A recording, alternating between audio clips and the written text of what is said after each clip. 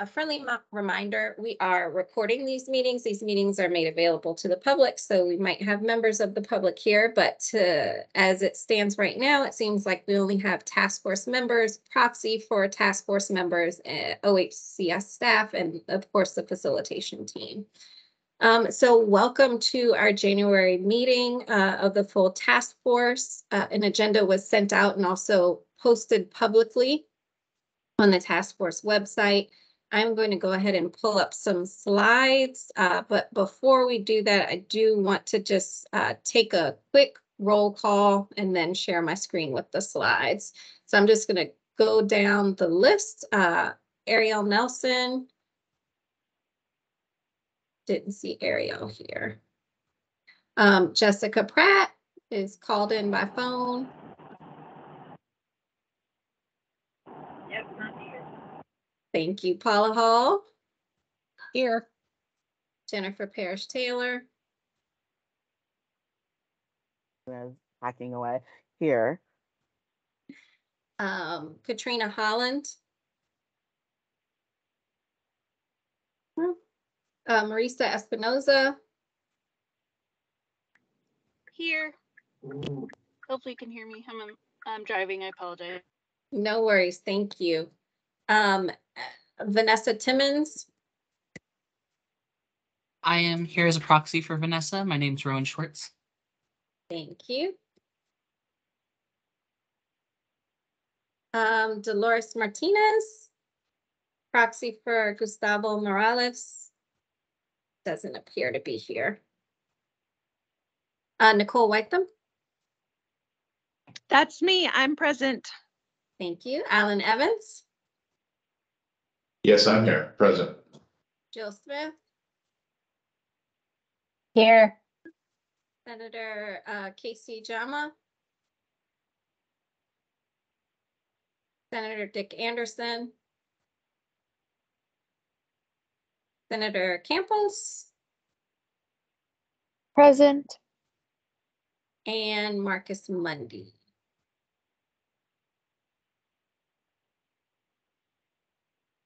Okay.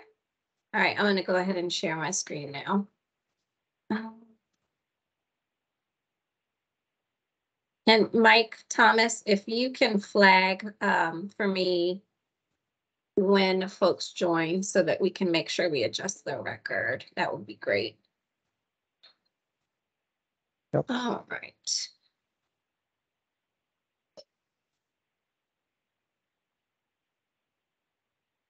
Okay, again, so welcome to our January task force meeting. We are going to kind of just do a preview of the agenda for this evening.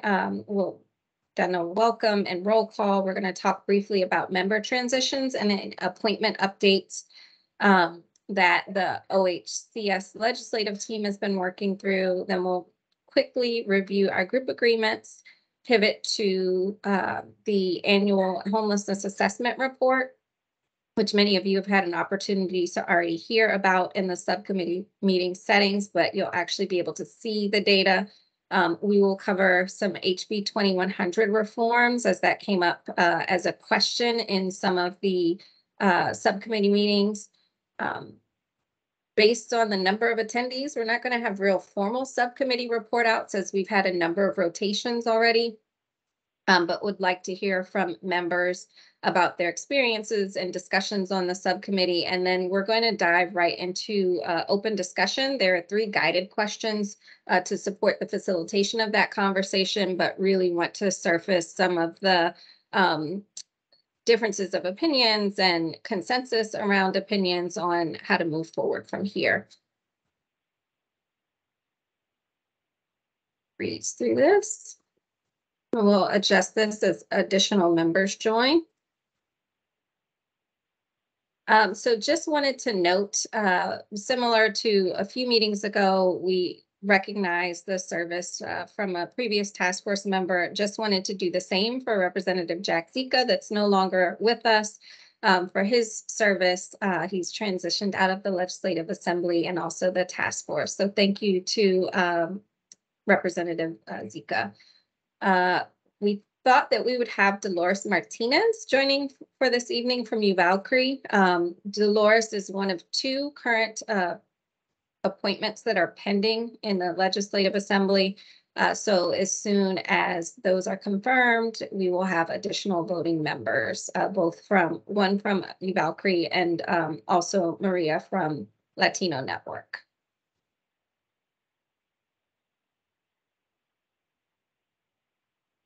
Gentle reminder of our group agreements. We do plan on having some discussions later on towards the latter half of the meeting.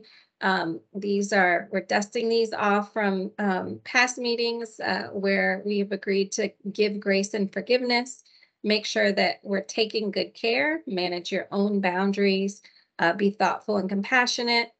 Want folks to take space and make space, openly share and support your colleagues and fellow task force members as they may openly share experiences.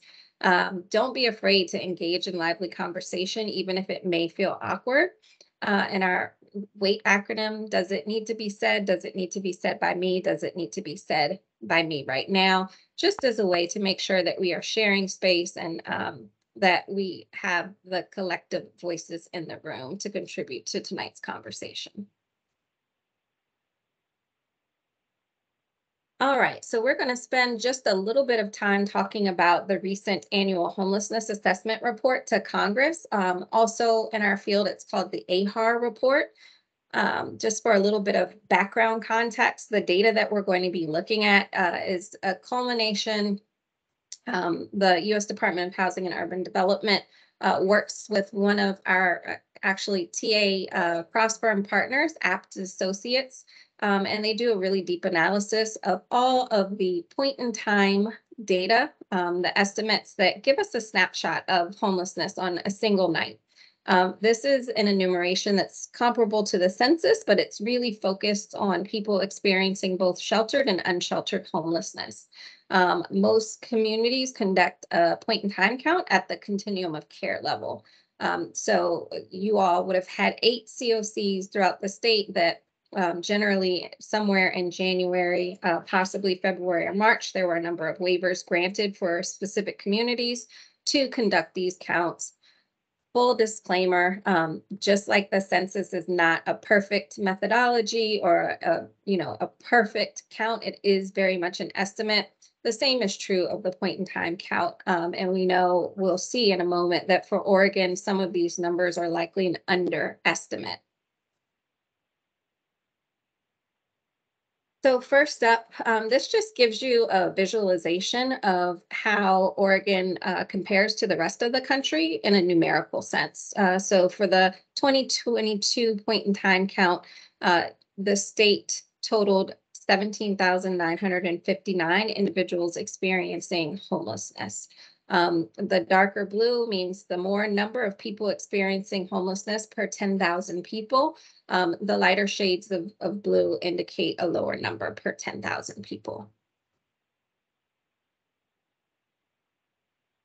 So first up in this chart, this is looking at the largest changes in homelessness by state, both over a 2-year period from 2020 to 2022. So sort of the onset of the pandemic, point in time counts would have happened right before that had actually emerged as a pandemic, up into 2022 on the left-hand column. And then on the right-hand column, that looks at a more longitudinal period of time. And if you see, Oregon is highlighted there as being one of the top 5 largest increases in the country. Now, you will find throughout all of these charts that there are some notes that just kind of provide some additional context about methodology changes for certain communities, resulting in exclusion from the lists and or exclusion of Puerto Rico and U.S. territory. So you won't see comparison points for Puerto Rico and places like Guam, American Samoa, and U.S. Virgin Islands.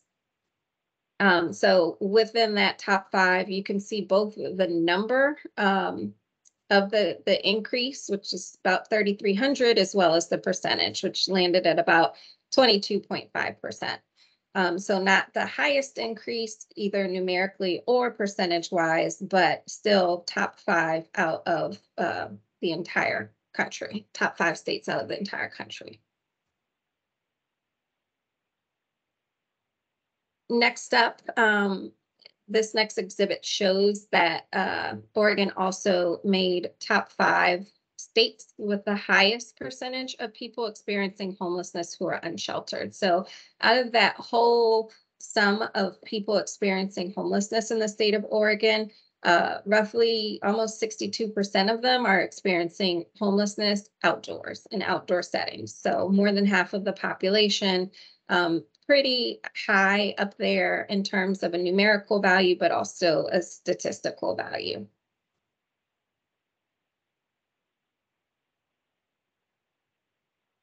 Another exhibit on your screen there is focusing on the largest changes in the number of individuals experiencing homelessness. So the AHAR data really looks at both familial homelessness or families experiencing homelessness, particularly families with children, but also the number of individuals. And this chart here focuses on the increase in individual homelessness.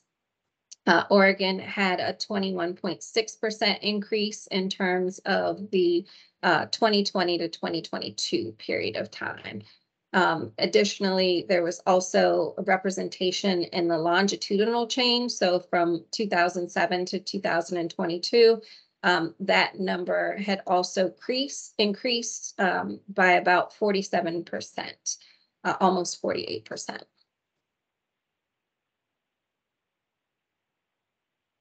Another chart here really looks at the different types of communities that do this point in time count, and in almost every category. So for the for the other largely urban COCs, we had representation from Eugene, Springfield, and Lane County. And this was specifically related to the largest numbers of individuals experiencing chronic homelessness.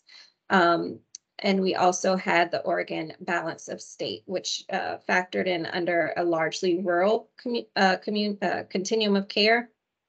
And for those of you that aren't familiar with the way that HUD has communities define chronic homelessness, it means that they've both experienced either a number of episodes in a shorter period of time, or continuous and ongoing homelessness for a specific period of time, and they have a disabling condition. So it's kind of a twofold definition. They have to have the length of time experiencing homelessness, and they also have to have a disabling condition to meet the criteria of chronic homelessness.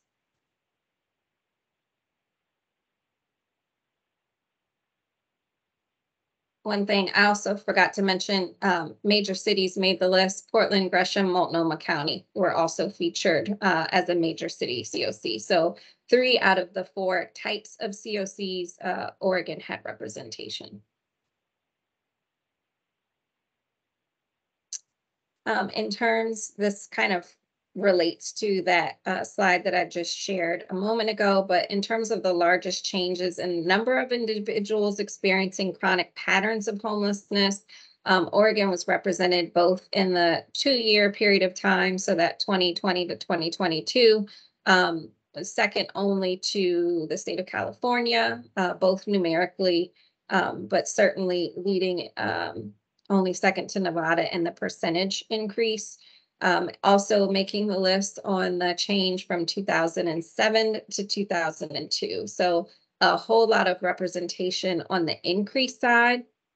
Not a lot of representation in this report on the decrease side, although there were some positive attributes around unaccompanied minors in the state of Oregon, as well as like a longitudinal decrease in family homelessness.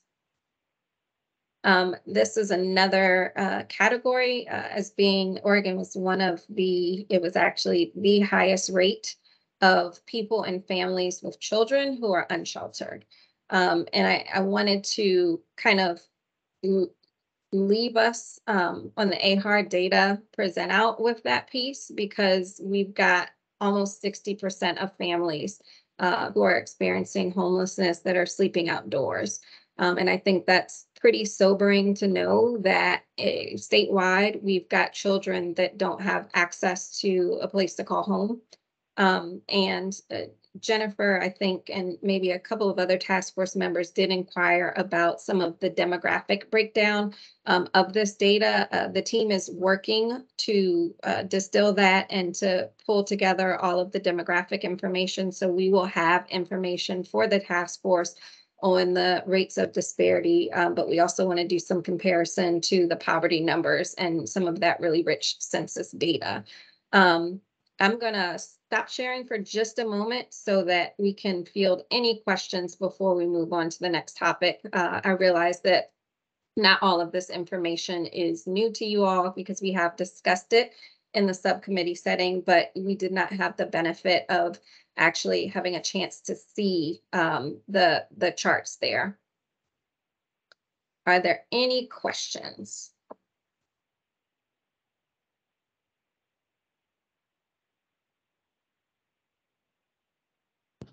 I do have one question. Is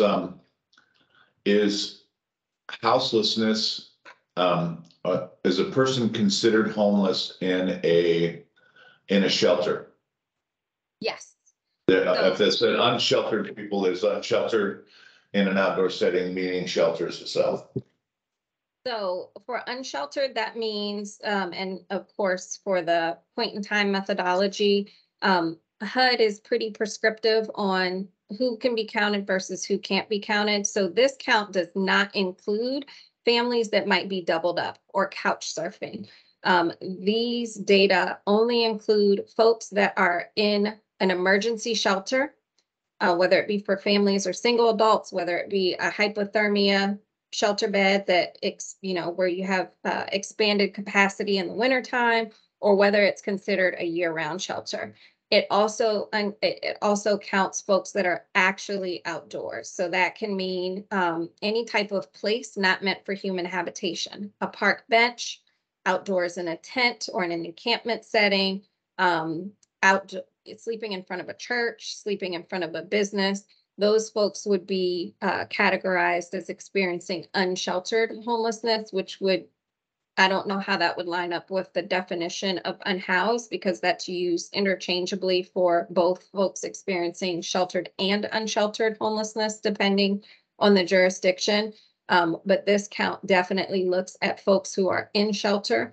So shelters have to report those numbers up into their COC, as well as folks that go out into the community based on their specific methods of counting people. It will look very different in places like the Rock, where there's this vast geography that, you've got to kind of work with your resources and manpower or woman power, people power, I should say.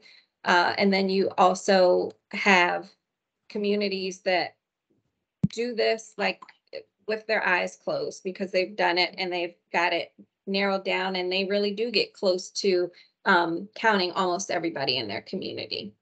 But yes, great question, Alan. And this is definitely reflective of both emergency shelter and unsheltered individuals. The only caveat I will say is that there's possible that within a specific region or jurisdiction, there are shelters or people, faith-based groups, mutual aid groups that take in people that don't know anything about a COC. They may not have made a connection, and they do this regularly.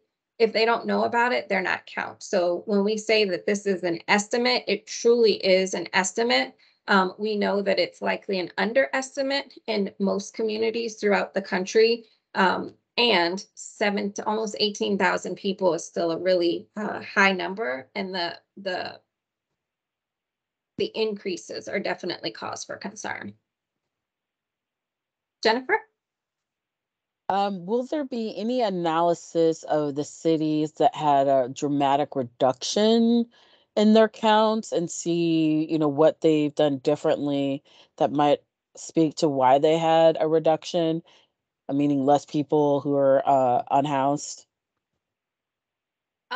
That's a really great question. That's a really great question, and I'm quickly pulling up the Excel sheet that the team is working through.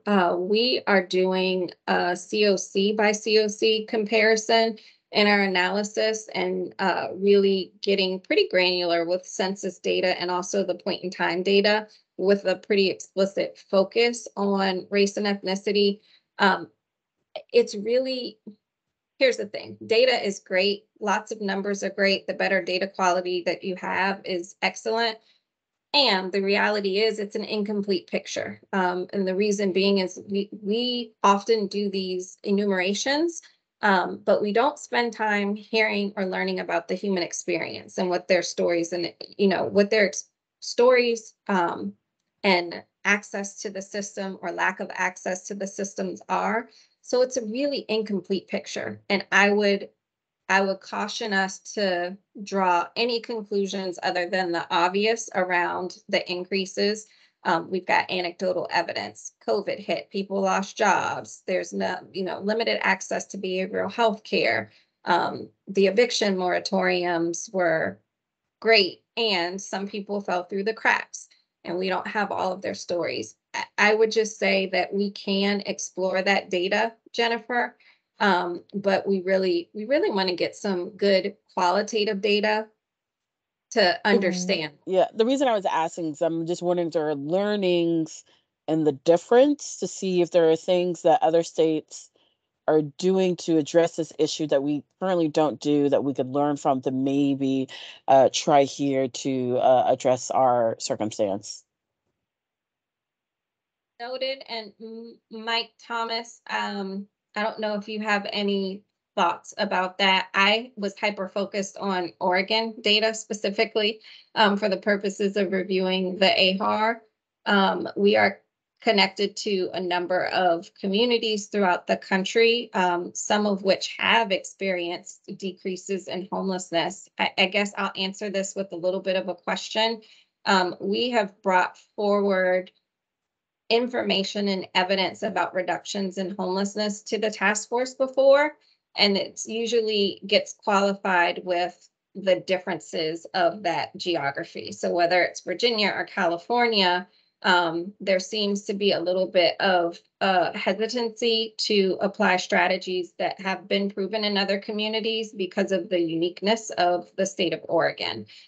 So I would love to bring more examples to you, and I want to make sure that I'm contextualizing those examples with the fact that, yes, there are different features across these communities, but there are some really proven strategies that work.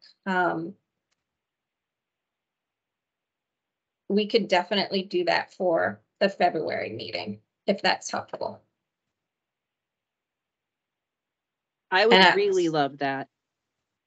Okay, Nicole, thank you. All right, just making a note here. And welcome, Dolores and Maria were both able to join us. So welcome for you all coming. Dolores, I gave a brief background about you being a proxy and having a pending appointment. Did you want to come off mute and on camera to introduce yourself for just a moment? I know this is your first task force meeting. Sure. Hi, good afternoon, everyone. My name is Dolores Martinez. I'm the Director of Community Engagement with UACRI. It's nice to meet everyone. Welcome, glad Thank to you. have you.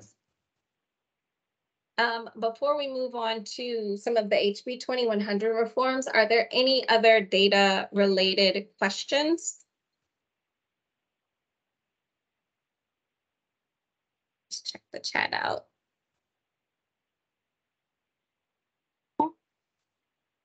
All right, I'm gonna go ahead and pull this back up.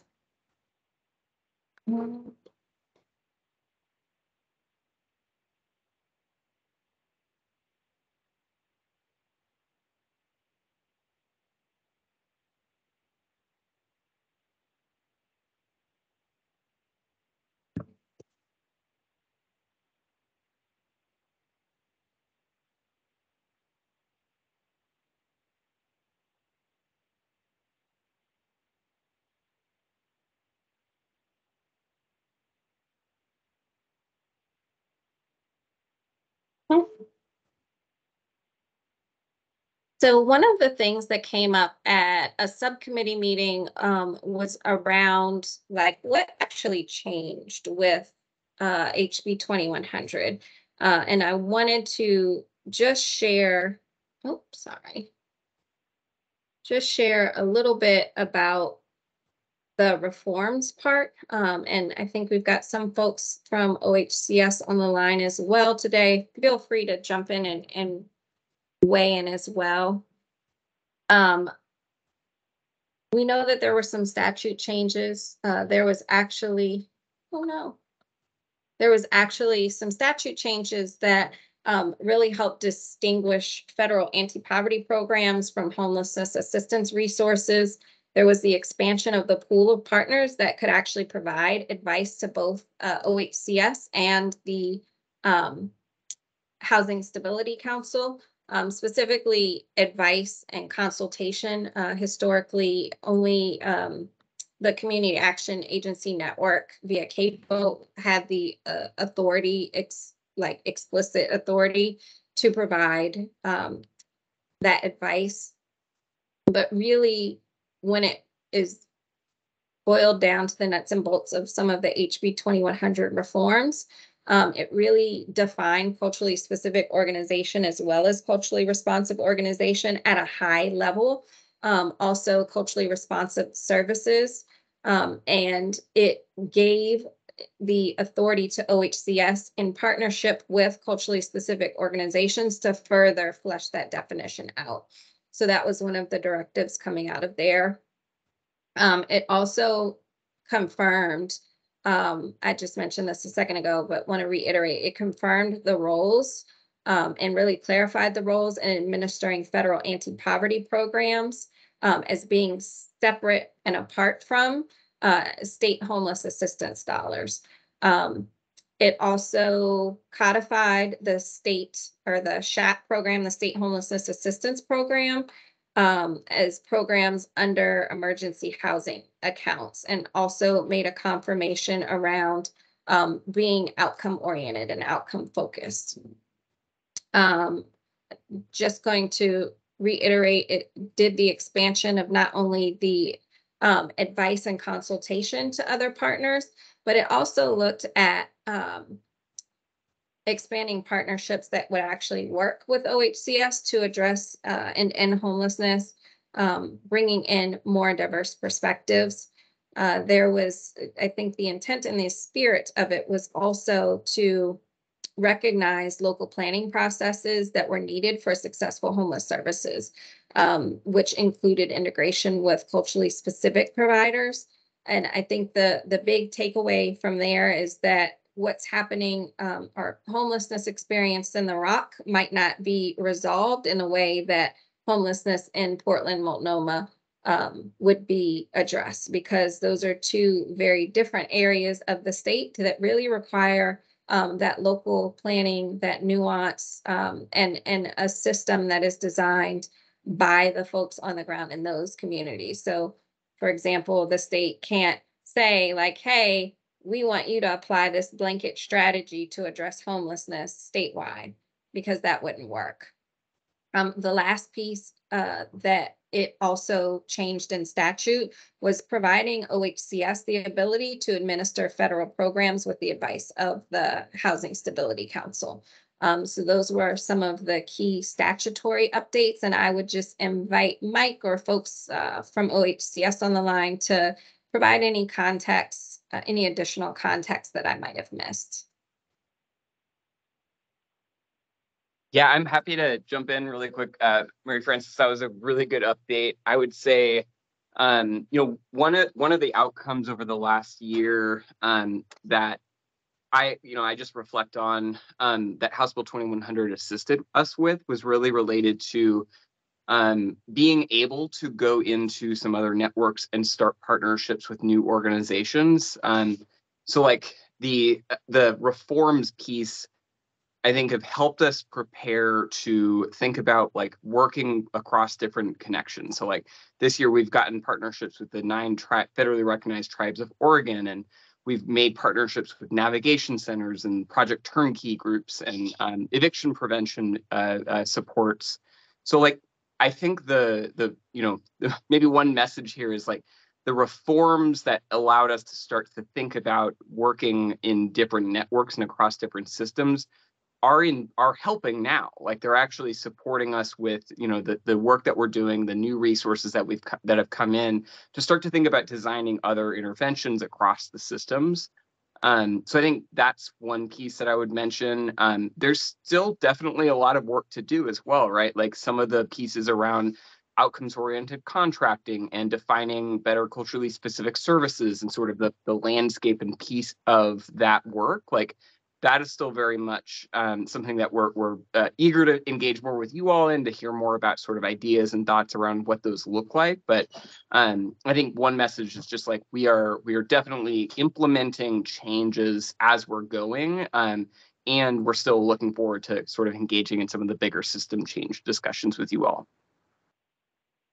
Awesome. Thank you for that, Mike. The last piece that I will add around the sort of outcomes orientation, the explicit direction in the HB 2100 language is for these performance standards for grantees to be established that really focus on providing access to state dollars to address racial and ethnic disparities. So that charge is in there as well. When and how those performance standards are developed. I think Jennifer, I've heard you and Katrina talk about the data and the need to really take an equity approach in the data and the performance management as those are developed to make sure that there are no unintended consequences and to make sure that what is being designed actually contributes to a reduction in the disparities. So looking forward to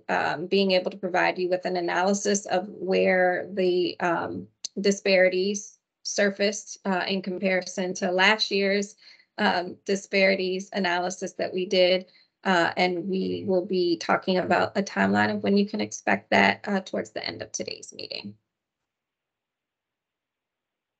Not going to spend too much time on the reforms piece or really field many questions because there's going to be a lot of opportunity towards the last half of our meeting for you all to have some of those discussions. But we can actually talk a little bit. You can get started talking now about subcommittee report outs. And you all don't have like an official designee. Not everyone has been able to attend every meeting.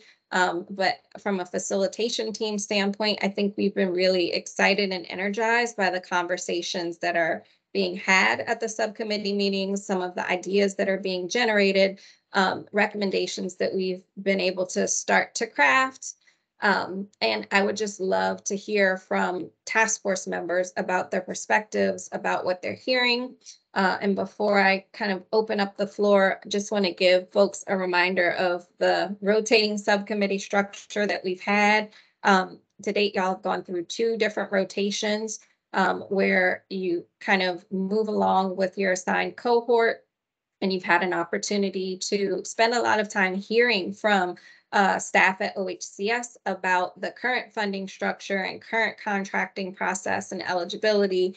But you've also had a chance to really engage in, I won't call them deliberations, but just thought partnership and idea generation and really sharing the range of perspectives that each of you bring. So we've been focused on changing the funding structure, modifying contracting process and eligibility, and then funding of services solutioning. And we've even talked about the external factors to OHCS that they don't have any control over: ODOJ, DAS, the Legislative Assembly, and all of these other factors that come in. So I'm going to pull these down for probably the rest of the meeting until it's towards the end, so that we can just have a conversation and hear from one another.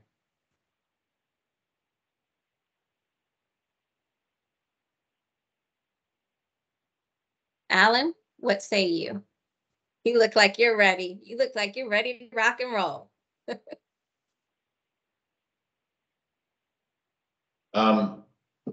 I've enjoyed all the conversations. I've enjoyed every one of the subcommittee meetings, and the conversation around everything that has to do with homelessness and the services provided. I would like to see, we're a rare organization in the state of Oregon. We serve a lot of people. We're opening up, well, we've got one big navigation center open. We're opening up multiple in communities. We don't reach SHAP dollars or EHA dollars in those communities. The community action agencies have the ability to either give us the opportunity to apply for them or not. We've got a budget that comes out to about $25 a day per person, and having access to being able to apply directly from the state for support for organizations like ours, because portions of our organization run outside of, we assist people with a higher barrier program, even though we do have low barrier emergency shelter at each one of our facilities. I would like to see personally the ability to have open access to apply for support, especially when we're serving over 600 people in the state, and be able to have an even playing field for longer term sustainability for a vital program that we're providing. There is no access to funding for higher barrier programs that assist people in changing their lives. It's not a competitive place for us to apply to, and I think everybody here understands that. We can get emergency shelter housing in communities, but when we start talking about longer term outcomes for people, we're seeing an increased number of senior citizens and mothers with children. We're at 56% of the people coming through our door have issues with addiction, and 44% of them don't and need a safe place to land. I would like to see us have an opportunity. We're kind of getting the crumbs in communities where we do receive it. And it's frustrating after 21 years of providing a service to be offered just a little bit, and then that gets sucked up into collecting data and data entry, and those dollars not reaching the vital services we need to provide in the communities. So I personally would like to see a recommendation go that will level that playing field for organizations like ours that provide services in multiple counties in Oregon. And the only way we can apply for dollars right now is through a community action agency that will give us a small portion of what they receive in that community. That's what I would like to see personally. Thank you for that, Alan. Who else wants to share their perspective and how the conversations have been going in the subcommittees? I can jump in. I can share if folks. Oh, go ahead. Go ahead. Marisa, go ahead. I'm so sorry. Okay, if you're sure. Yeah, sorry to be off camera. I'm not driving now, but I am in a car, so better to just do audio. Yeah, and I appreciate Alan starting the conversation off. I'll try to be brief, but I just wanted to bring in some thoughts. I think the subcommittee conversations have been especially rich. I feel like in the last couple sessions, I feel like, we've kind of generated a bit more just discussion and like specificity. And I know there's still more room to go, more to come with that.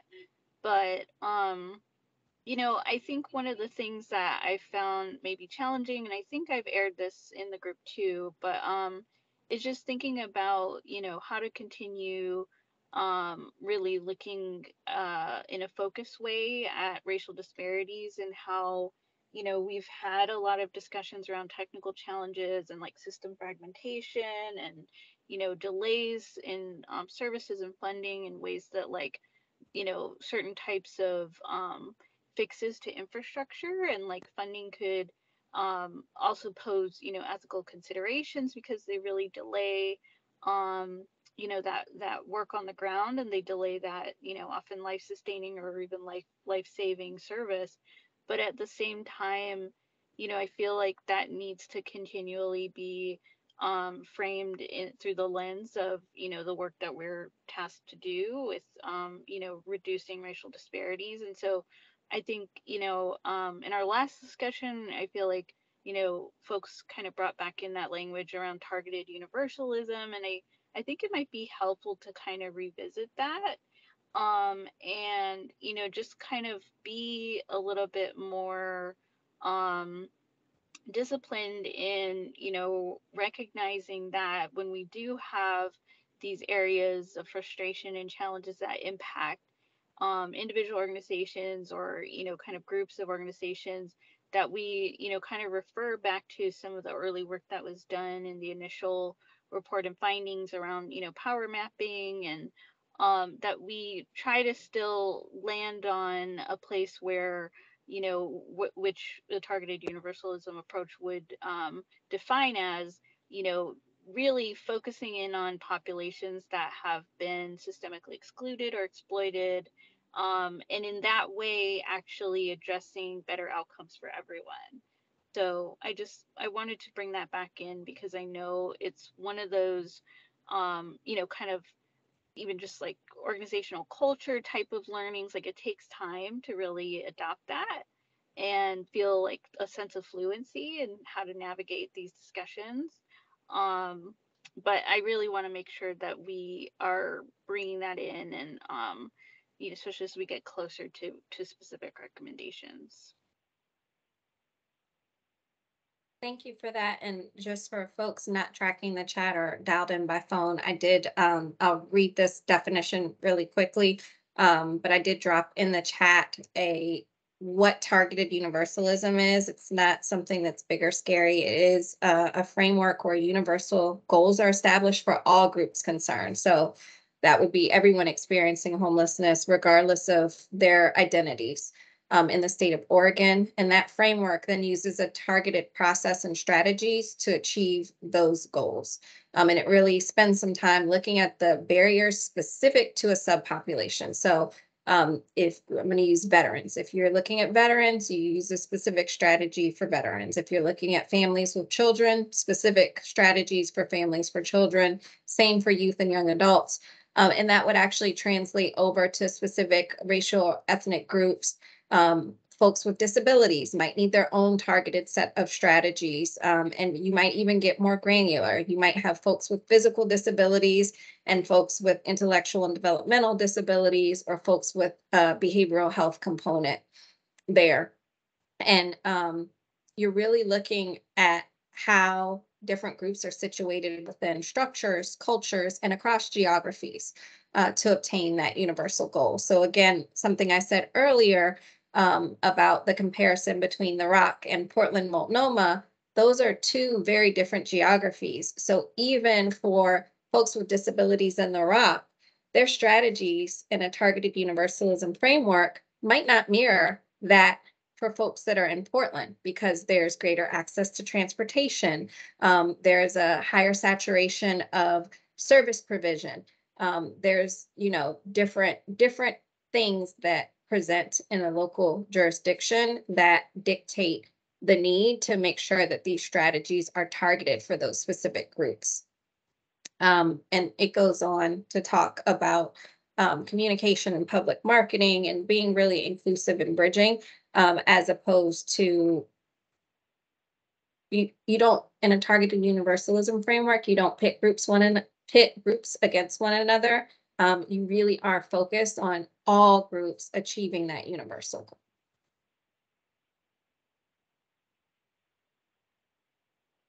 And yes, Joe's question in the chat, are there best practices that have worked in communities that have embraced targeted universalism, and will I bring some examples to share?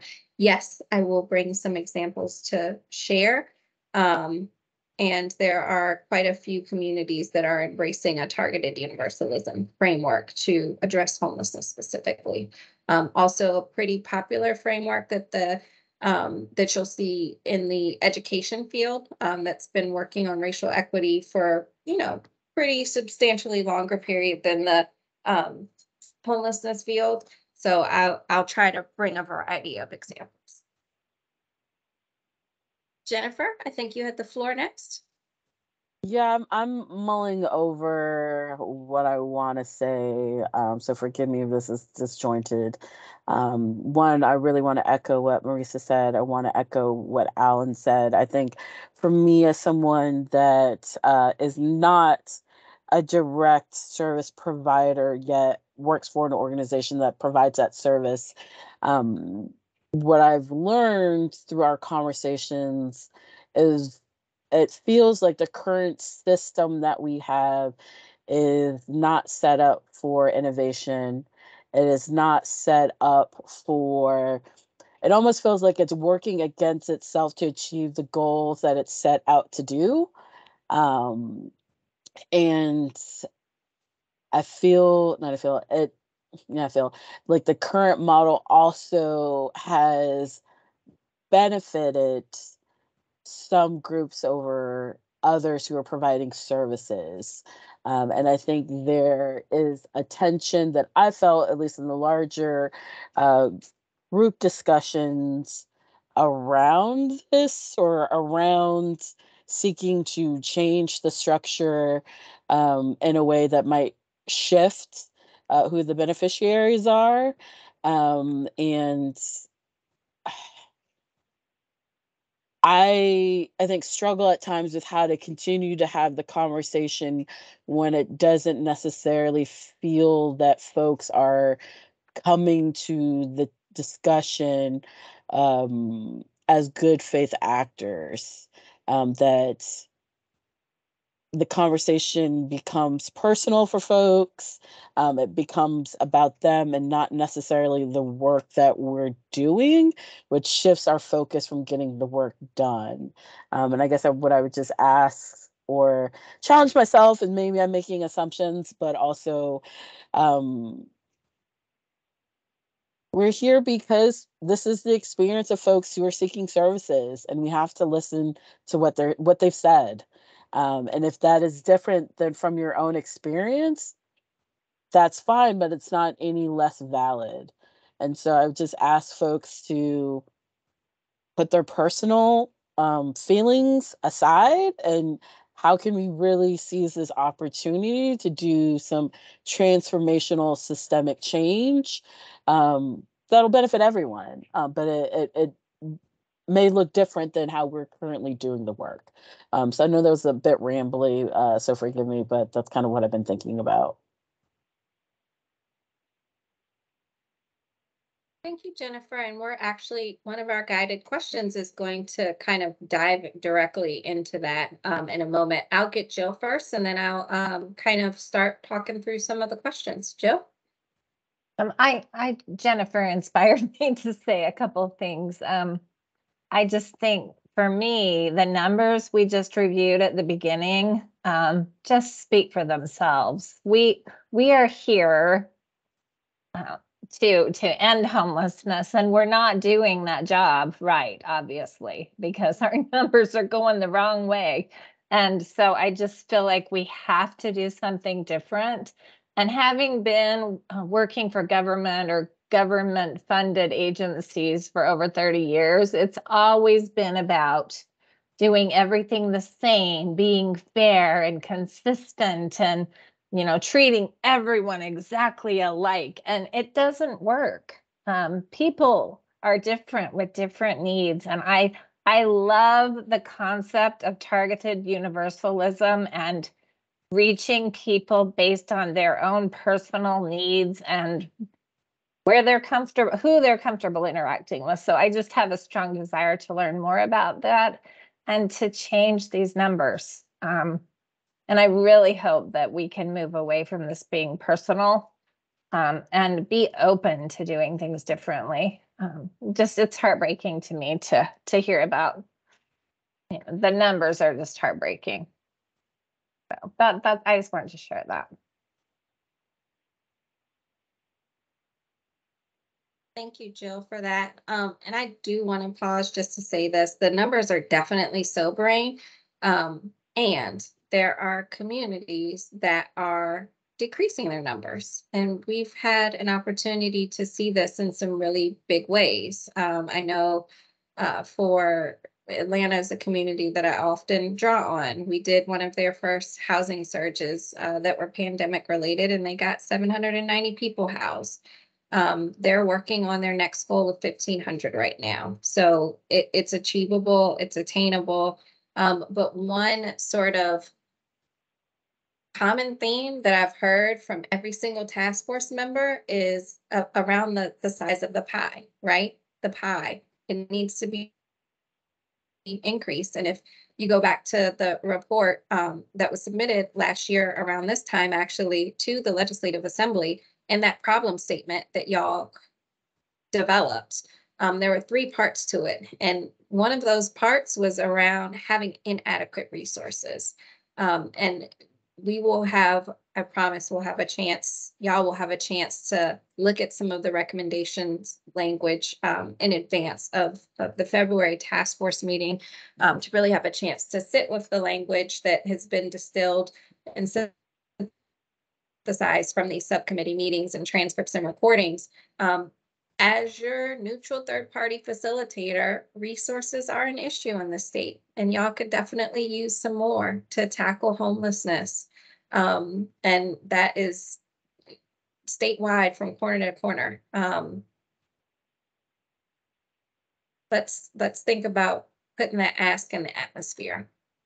So I'm going to go ahead and start with one of our first questions for tonight, in the spirit of talking about setting personal differences to the side.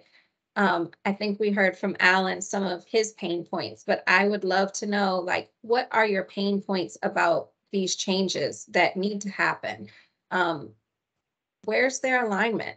And how do we reach common ground while we remain focused on reducing racial disparities and homelessness, which kind of speaks to Maurice's point and Jennifer's point. Let's talk about what's like keeping you up about these meetings at nighttime, and about the work.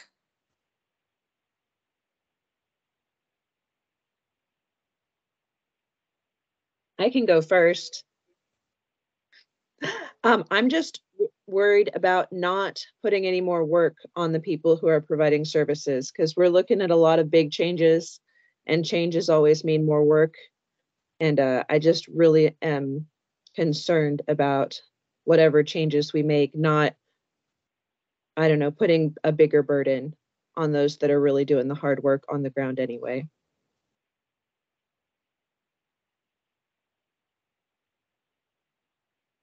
Thanks for that, Nicole. Marisa?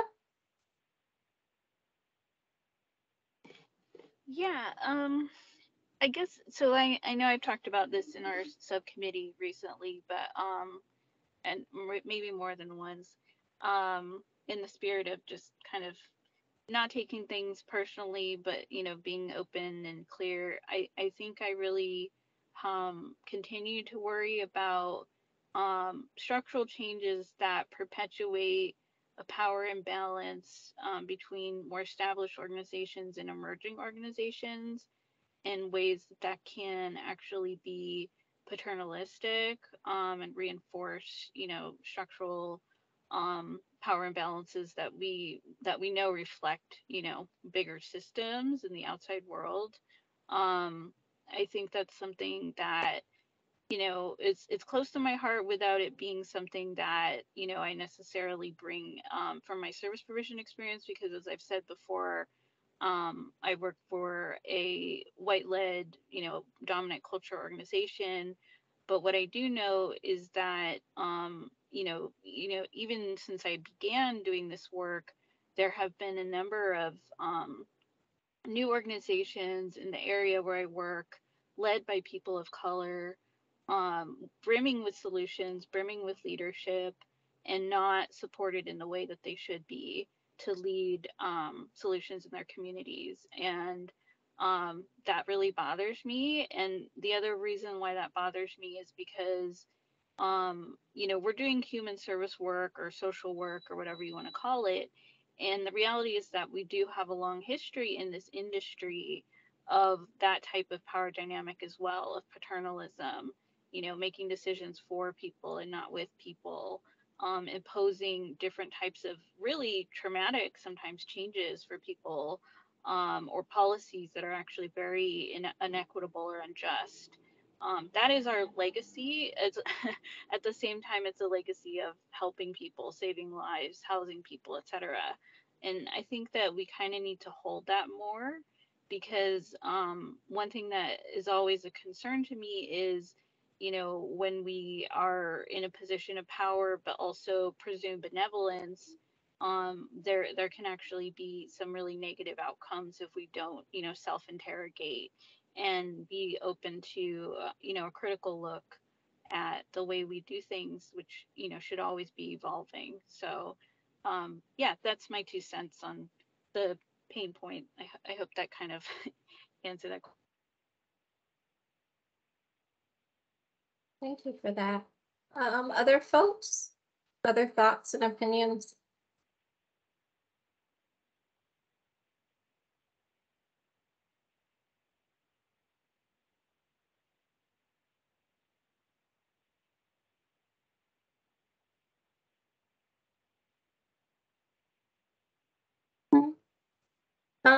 I am going to kind of put a filler out there. I didn't see anyone come off mute or raise their hand. So I want to go back to Alan, what you were talking about a little bit earlier around direct access to funding, and having to go through community action agencies. Have you all thought about competitive funding versus just good old fashioned formula funding? Or have you thought about set asides? Like, for example, Alan, what type of funding, or what percentage of allocation would your organization and other organizations that are in a similar position that have both the high barrier and low barrier program? And I'm going to qualify that question with, like, from a professional perspective, I love everything about Housing First, and I recognize the need for participant choice, even if that means that some participants are going to want, for their own safety, security, recovery, sobriety, whatever the case may be, an alternative pathway that doesn't necessarily trigger them, re-traumatize them, or support the direction that they are choosing to go forward within their life. And I think the two can coexist. So Yeah. if you could just give a sense of, have you thought through the idea of set asides or percentages for organizations like yourself? Because I think we really need to start having that conversation. Yeah. Yeah, if you want to kick us off, that'd be great. Yeah, I think that I don't know if I think a competitive opportunity for funding would be great. You know, there needs to be accountability. There needs to be these important things. The services need to be provided. I'm not really eloquent because, you know, I come from that side. I don't have an education or anything else, but I do know that everybody has a story. And when we don't have access to funding for allowing people to make the choice to change and support them in that place, then everybody gets pushed into the bigger pile. And, you know, I think that having the ability to apply for services to help people change their life would be a great thing. I mean, and I know multiple organizations in the state of Oregon. There's one that's been providing services for 70 years that for the safety or model, I don't want to say safer model, but the people who choose recovery and choose to get help to overcome the obstacles they face to be sustainable in a community still struggle for sustainability there. And we would like to see an opportunity for, you know, and we provide both. So ours are full navigation centers with emergency shelter that's low barrier. And if they're not a fit for our longer term reentry program, which is a higher barrier model that's based around recovery, we still navigate people to resources in the communities, but the reentry program for us, we've probably got about 200 plus 250 people in reentry now. They still need support. And that's been the hardest thing for us to get funding for, sustainable funding for our organization. And if we could have the ability to, I'll give you a couple examples. In Clatsop County, 9 years ago, they offered us $12,000 to assist us in assisting people. And we spent $18,000 on data entry that year. We were the largest provider in shelter in another county in our community. And we fought for an increase, $30 million increase in SHAP and EHA that year. That happened, and we were never allowed to apply for any of it because the Community Action Agency didn't give us the ability to apply for that assistance. That's frustrating to us when we serve multiple communities. I just think that there needs to be an opportunity outside of the COC or the CAAs to be able to have a competitive opportunity to apply for funds for the way we've been providing services for 20 years. And it's a proven model that works. I think it's unfair for that program to be at risk. And then people have to, who are choosing recovery, have to be sitting in the same room or sitting in the same environment with everybody that's using. And that was my story. I wanted help. I wanted true help. I couldn't afford to get true help. I just couldn't. And the agencies that were there to provide that help had to continually go out and raise money through private donors to provide that service. And I think it's terrible that you have to be on fire to receive assistance in the state of Oregon, and that people shouldn't be pushed into an environment to catch on fire to receive help. If you look at our numbers in our state, it's devastating. It's devastating to even witness, to try to provide services in a community that don't support the opportunity for people to have recovery-based reentry programs. If there's no dollars out there, I would like to see us have the ability to apply for something that would help a person making those steps, assist them, so we're never at risk of having to close down programs because they're not low barrier or housing first models. I don't know if that explained it, but I spent over 2 decades on the streets. Lived through trauma, lived through stuff, chose self-medication because it was the easiest way to change my life and to not feel. And then when I finally got to the point where I wanted recovery and an opportunity, there wasn't an opportunity for me to do that. I had to get arrested to get rescued. And, we based our organization, building this organization off of the fact that there are people who truly want recovery. And we're getting more people who've never even done drugs in our organization. And for a 62-year-old man who had his toe cut off, who lost everything and got kicked out of his apartment to come to our door, or have to go to a shelter where there's active drug abuse and abuse, it doesn't seem right to me. And we don't support that in the state of Oregon. I'd like to see the opportunity for us to be able to apply for money to help that population of people and not put them at risk. We've seen a 9% increase in domestic violence during the pandemic. And we had women and children showing up at our doors, wanted that assistance, and we're trying to figure out how to continue to provide those kind of programs in the state of Oregon with no access to funding.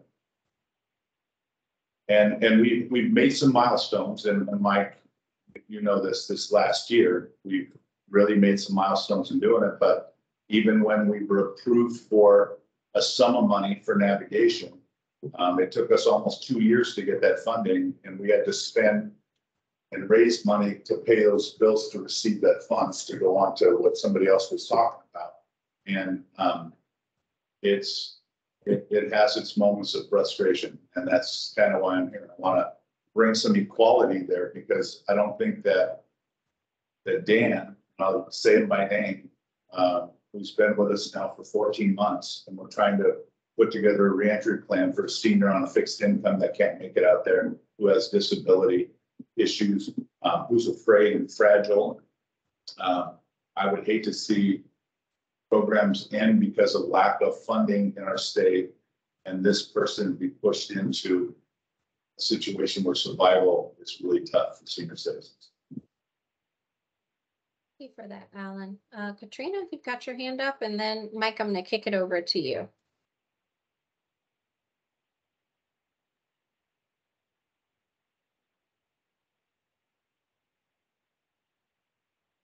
You're muted, Katrina, if you're speaking. I'm so glad you said something, because I'm just over here. I figured. I'm like, she's on a roll. I can feel it. Thank you. No, I was trying to say, Mary Frances, I was thinking about reflecting on your question. What is the percentage that it would take to run specific? What is the funding allocation percentage? And I'm so passionate about this subject, and I feel like it's disappointing to say I don't know. And I think that's what we're trying to figure out. Bottom line, whatever we do, I do think we have to get away from the habit of trying to fund all things everywhere, unless the state legislature, the governor's office are ready to put some serious money behind all the things everywhere, right? And what I mean by that is, I think about Texas, Houston, who decided that they were going to combine a apartment availability with immediate sweeps, right? So they decided, as part of their public space management program, but also their ending homelessness program, they were going to have folks who engaged in sweeps also say, hey, you have to move, but guess what? I have an apartment for you ready in this space, right? As part of that process, the mayor explained that they decided to target a very specific group of people, chronically homeless, veterans of a certain, I can't remember exactly what the thing was, but it was a very specific population. It said, this is who we're going to serve. This is where we're going to direct our money. This is the strategy that we're going to push. And when they brought all the players and just a second, people, and just a second, baby, and the stakeholders to the to the table, they said, this is our focus, are you on board, right? And then they put some serious money behind it, and they ran with it. In 10 years, I think it's 65% they were able to lower their homelessness population. So I think I think it was Jill who asked the question, do we have any best practices on targeted universalism? I don't necessarily think that is an example of targeted universalism, but it is an example of what happens when we focus our investments on a particular strategy. And I think in Oregon, particularly, and especially in Multnomah County, like Alan, as you were talking, it just came up for me over and over and over again. We spread the peanut butter way too thin, and that's a problem. I think that helps contribute to the cycle that Jennifer was talking about earlier, where we accidentally shoot ourselves in the foot by the way the system is designed. I know you were talking about something different, but it's related. So yeah, that's just what's coming up for me. I don't know what that percentage is, but I do know that whatever we do and wherever this funding is going to go, we should try to be as focused as we can and really heavily invest in it to make it work, right? Like, part of the reason why Housing First hasn't manifested the results that we'd like to see is because we throw pennies at it. We don't do the wraparound supports to get somebody who's choosing recovery. We don't do the wraparound supports to make sure that there's a recovery bed if somebody needs to exit. We don't do the wraparound supports to make sure while that person is in that recovery bed, we're paying their rent so that they have an apartment to come back to, right? Like, that requires a significant sum of money. That's what I'm thinking of as you answered your question, as you asked your question. I appreciate that. Katrina, I'm going to invite Mike into the conversation. I know, Mike, you've been at almost the same amount of subcommittee meetings I've attended and had a chance to talk to various task force members. Do you want to share some of your preliminary thoughts based on those conversations and what you're hearing? Yeah, for sure. And, I just on the heels of Katrina's excellent kind of analysis there, I think it's super helpful. I think I've had a few different subcommittee conversations with folks and kind of talked about a little bit of this framework. I guess one historical context for this conversation I think is important. Mary Frances and I were looking at a document from sort of early on in this House Bill 2100 process that got to that percentage question, right? That 80-20% split between community action and other organizations. And I think that was really helpful at the time. And I think as we developed these conversations, one light bulb for me is that the question about percentages between different organizations and different types of organizations probably isn't the right question in some ways. And I think y'all have been in sort of diving into these questions in a lot more substantive way that I feel like we the framework that I've been thinking about and reflecting from your conversations is really there's some key priorities that this group has that I think can be met by that concerted, organized way of allocating resource, right? So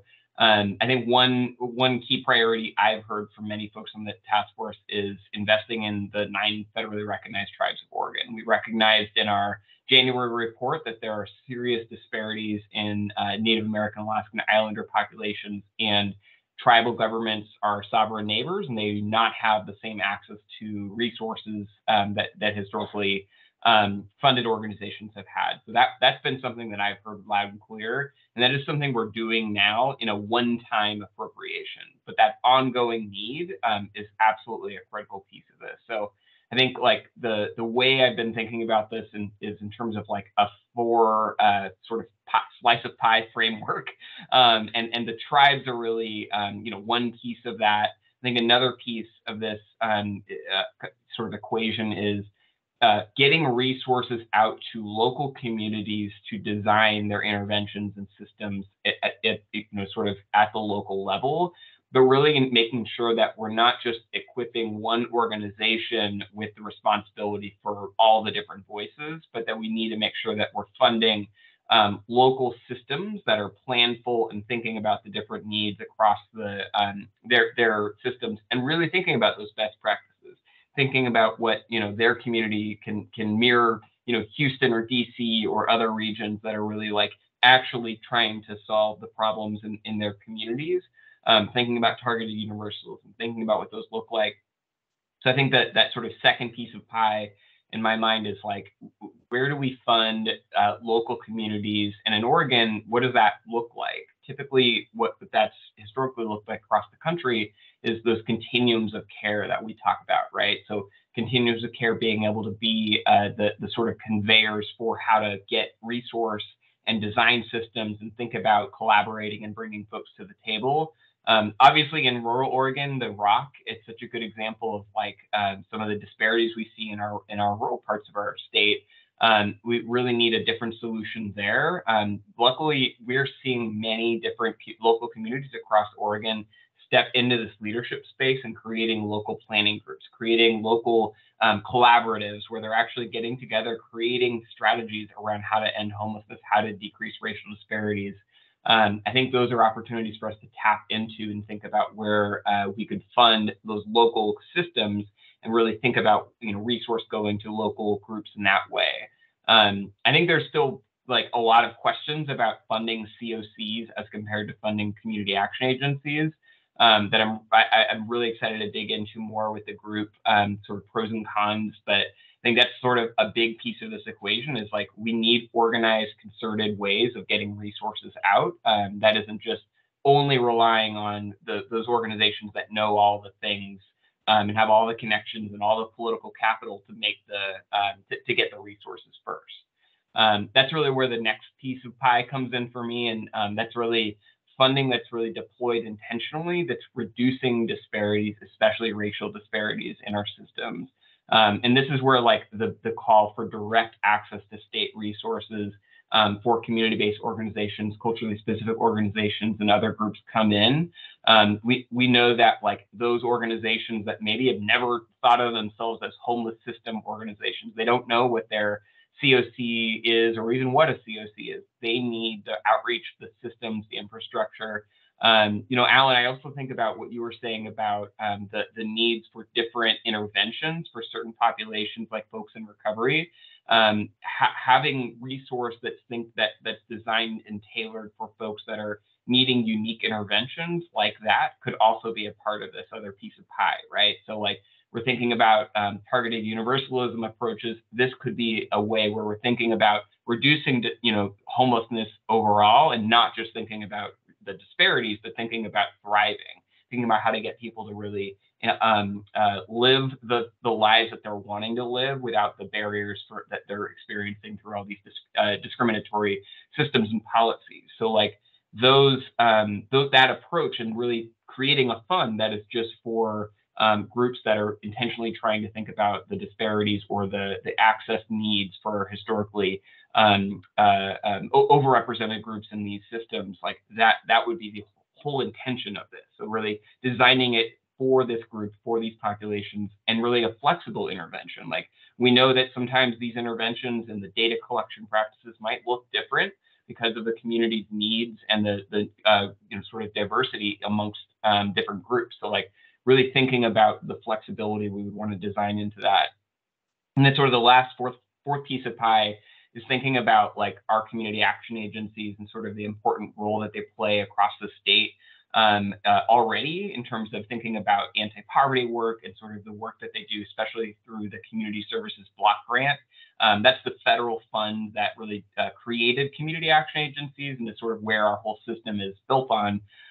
Those community action agencies could be supplied with resources that specifically designed around their community services block grant funding, and sort of the flexibility for those funds just for community action agencies. So instead of seeing them in this lens of housing only, we broaden the opportunities for housing and homelessness support. Think about community services block grant as sort of a pathway for them to get resources formula funded to them, like they've historically had through EHA and SHAP. So I think these are like some ideas that we wanted to sort of just float for the whole group that could be helpful for discussion, and starting to, as you all start to think about exactly what levels of recommendations you all want to go for. And I think, to echo Katrina's great thoughts before, like deciding on our priorities and deciding on sort of the interventions that we need to see in the systems that we're trying to build is really important. And I think what we're looking to you all for,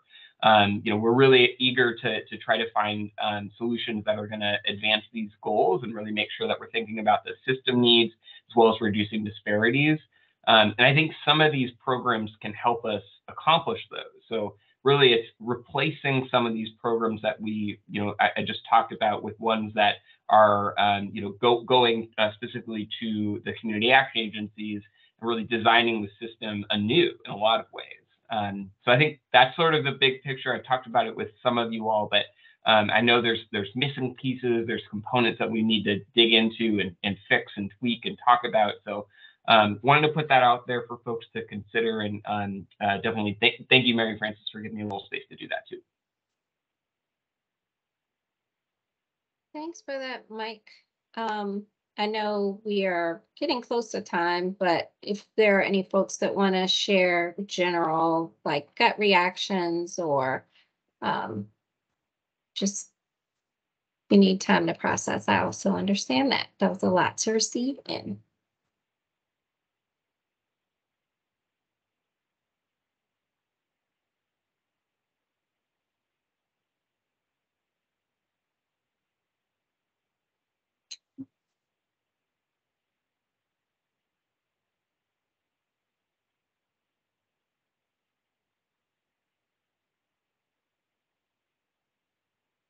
kind of reshare my screen now to talk through a couple of next steps and reminders. First up here, just want to remind folks or inform folks of two things. One, the repository for recommendations is open and we haven't had any recommendations to date, which is totally fine. We are again synthesizing recommendations that have been uplifted or suggested at the subcommittee level.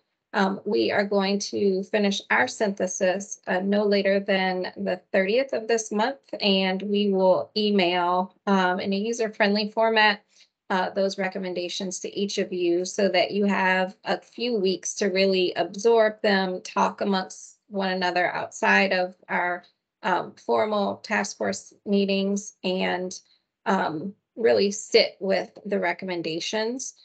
Kind of parallel to that, we are working on a report shell. So that's being drafted. We're going to go ahead and share the outline of the report that just gives you a sense of the non-recommendation content that you can look to see in that report.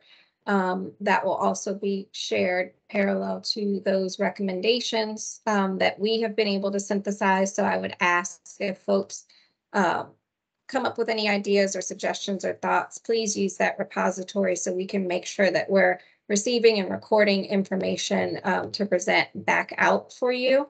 And we're going to spend some time, I have some to-dos around targeted universalism and some community examples at the February task force meeting, but would really love for folks to come prepared to that February meeting to both discuss and vote potentially at that February the 15th meeting. Of course, you all will have some subcommittee meetings in between there where you can have dialogue and ask for tweaks and things like that. But we really want folks to have the information at their fingertips to feel confident about voting for or against recommendations wherever you find yourself on that spectrum. So we'll need a full quorum for any potential voting. And we also want to be respectful of folks having access to the information in advance to sit with and discuss amongst internal networks and things of that nature. Anything else coming up for anybody before we close out? We've got about 3 minutes. I would just ask in the email prior to the meeting where we're going to be voting, make it clear that that next meeting is going to be a meeting where folks will be voting, and that if you're participating in this task force, we need you to show up so we can do that voting. Thank you for dropping that link in there as well. Josh.